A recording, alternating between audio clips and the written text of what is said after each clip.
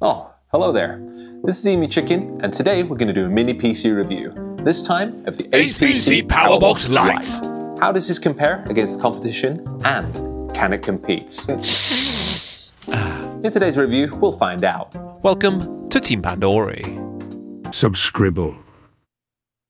Here's the box, and this is an awkward package to open. Much like Beverly after drinking a shand. And this is what arrived. The AcePC PowerBox Lite. The box looks very similar to a computer power supply, and on the back of the box, we have a clue to its specs. According to this, it's a grey 16 gigs, 512 gigs... So this mini PC is wrapped in thin plastic, and is surprisingly light at 469 grams. We're also given an instruction manual in multiple languages. Unfortunately, it's mostly empty, with information of basic use and how to use the VESA bracket. And there's more things in this box. Here's the power adapter. Here's a switching supply providing 19 volts, 3.42 amps, at a maximum of just under 65 watts. We're given a VESA bracket, so we can attach the mini PC to the back of a monitor, a bag of screws, a cable for the power supply, and a HDMI cable around 1 meter in length. So let's take a look at the specs. According to the AcePC's website, we have a 4-core 8-thread processor with a max turbo of 3.8 GHz. With double the threads and execution units of the N100, it may leave us with a very nice PC for emulation. The 2.5-inch SATA bay is a nice addition, however a lot of crucial information is lacking on this website, such as NVMe speed, HDMI version, and so on. The CPU is also from 2018, so it may lack in some features that are present in newer computers. Alright, so it looks like we've got a metallic texture, however the case itself is a hard plastic.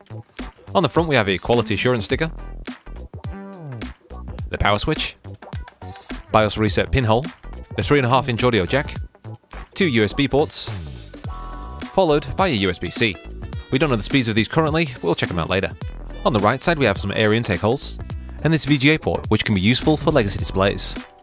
On the back side is where most of the action is. A nice handful. Where we have the DC in for power, Ethernet LAN for network, 2 HDMI, and 2 USB ports.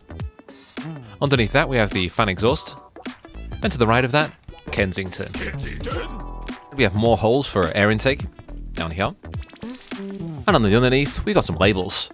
The model name is CK11, and we have in black and white our CPU. Down here we have the mounting holes for the VESA bracket, and some rubber feet. These are rounded and remind me of Smarties. It's about time for the size comparison. The AcePC PowerBox Lite is slightly larger than the Geekcom A5. It's about the same size as the GMK Tech K8, and much larger than the Chewy Larkbox. It's absolutely dwarfed by the Ace Magic AD08, and here is a Nintendo Game Boy. This game is amazing.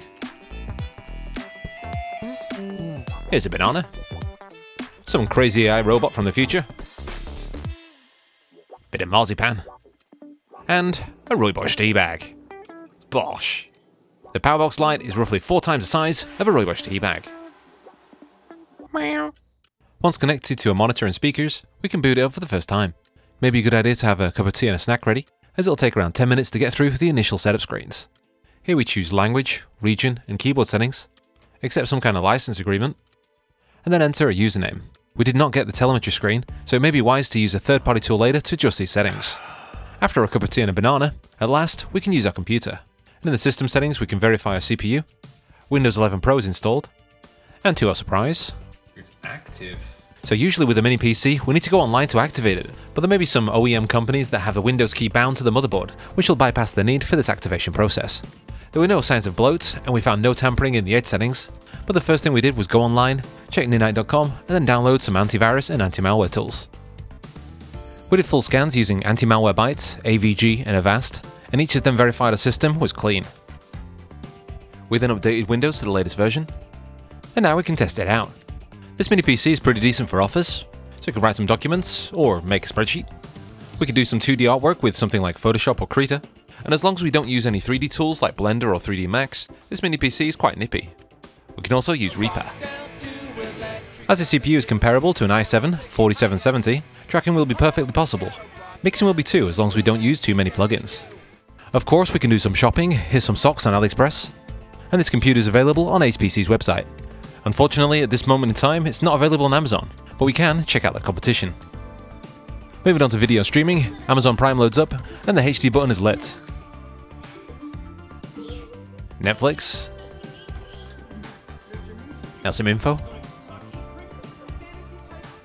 And finally YouTube in 4K. Even without using the AV1 codec, it's running rather well, but there is a problem. This mini PC cannot output at 4K with 60Hz. The highest it goes at that resolution is 30, but if you're 120Hz at 1080p, you should be good to go. Now for the benchmarks. While this PC's performance isn't going to set the world on fire, it sits comfortably in between the N100 and the i5-12450H. While it pales in comparison to the Ryzen CPUs in these benchmarks, this system is currently going for around $330. Here's the Cinebench. And the high scores in Dismark really surprised us. As for the USB ports on the front, these are in fact USB 2, and if you want USB 3, you need to go round to the back of the mini PC. HW info now, which shows LPDDR3 rather than the DDR4 that was on the spec sheet on their website.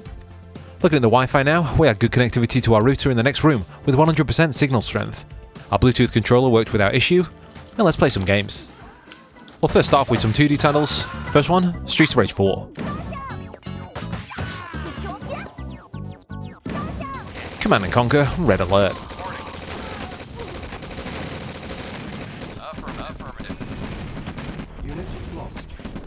Dave the Diver.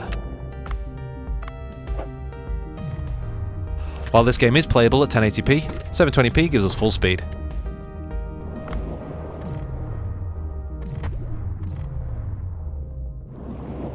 Moving out to King of Fighters 15, this game is not playable in either 1080p or 720p.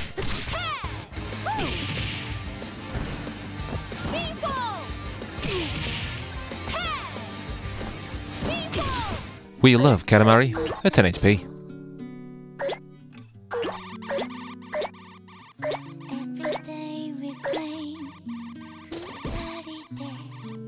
Moving on to some esports, here's Dota 2. At 720p good settings, we're still not hitting 60 FPS, but we can still have a good time.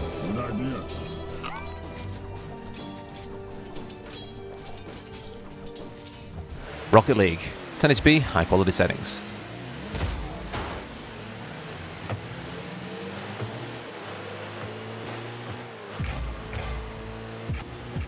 Fortnite.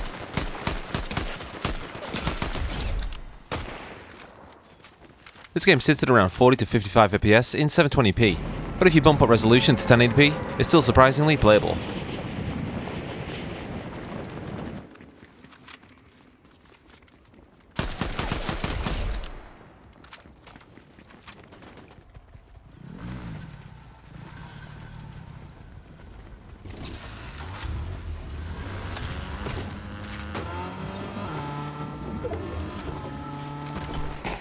Counter-Strike 2.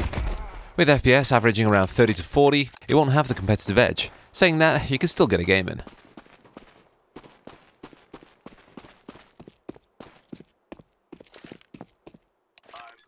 Let's take a look inside. To open it up, there's only 2 screws in the back. And now I can lift this off. Here we have the 2.5-inch SATA drive bay, but to get in further, there are 3 more screws. Let's remove this. And there it is.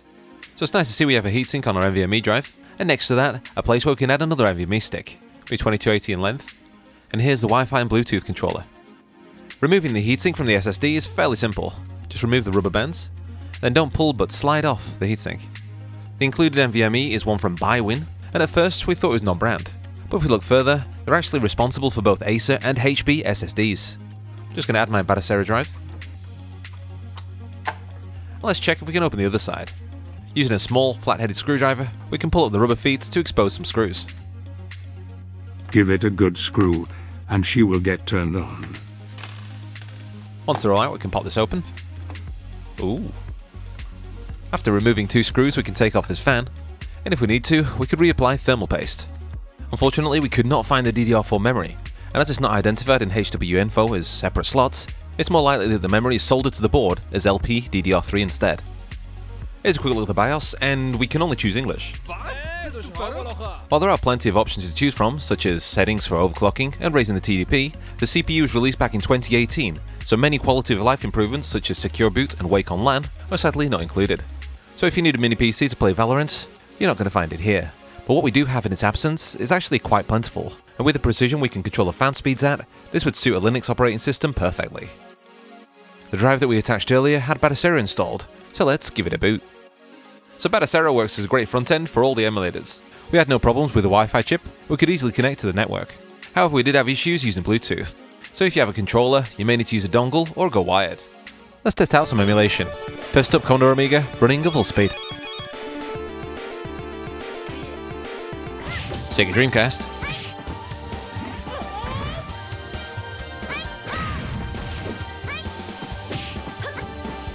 Sega Thomas Wave. And yes, that is Marco from Metal Slug.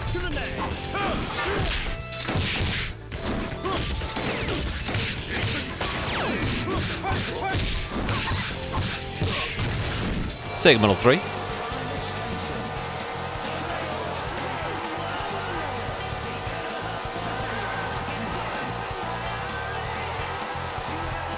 It could support 3D games on MAME, as Tekken Tag Tournament.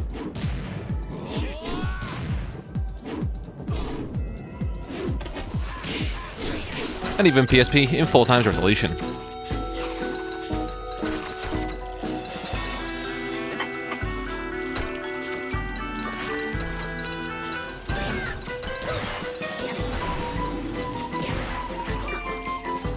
PlayStation 2 upscaled to 1080p.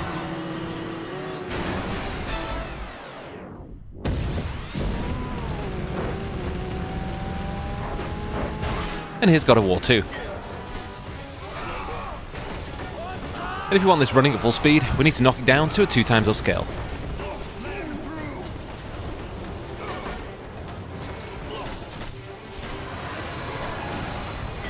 Xbox.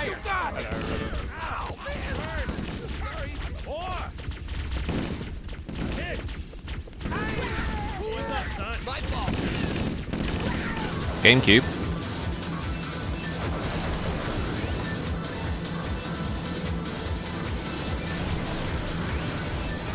Wii.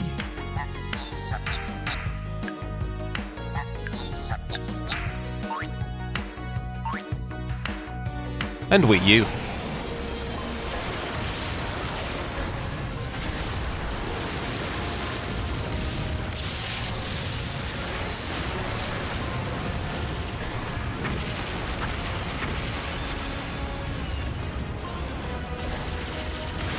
And while the system won't run PlayStation 3 or Switch at full speed, it can play plenty of other systems very well. At idle, the system stays around 43 degrees and is exceptionally quiet,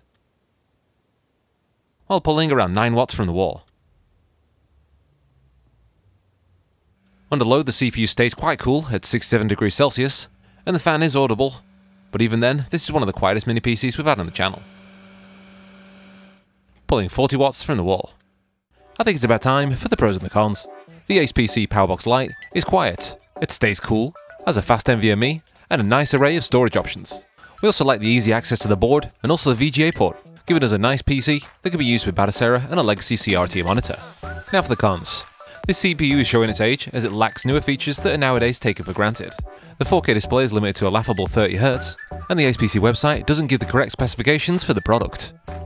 If you'd like to purchase one of these, they're available on their website, but right now the supply seems quite limited to those living in Europe, in countries with the 2-prong power plugs. We've left you a link down below, so once US supply is available, you should be able to get an order. We do have a coupon for 10% off, and you can use this once the item is in the checkout. As for alternatives, it looks like this camera unit may be extremely similar to this AcePC. It has the same CPU, however there may be differences with NVMe and system noise. If you're wanting better game performance, this Geekom A5 may be your cup of tea, and it sits at only $399 on Amazon. And if you wanted to keep with Intel, this GMK Tech M3 has up-to-date specs, and it's at $339. The PowerBox Lite sits in between both the N100 and the i5-12450H for performance. In a way, it's the N100 on steroids. While this mini PC did surprise us, we think it may be priced slightly high, and if it was under $300, it'd definitely be worth getting. Thanks for watching the video to the end, and if you can't tell, we really like our small computers, especially if we can get a great deal. Newton Town. Hi John. Let us know your thoughts down below, and if you have any requests on things you'd like to see, please bang out a comment. If you'd like to join us on our Patreon or Discord, here are the QR codes. He is doing the pee-pee dance. No, I'm not doing the PP dance, but here are another couple of our videos for you to check out. Give me a kiss. No, I don't want to. This has been Me Chicken of Team Pandora. I'll see you in the next one. Ta-ra.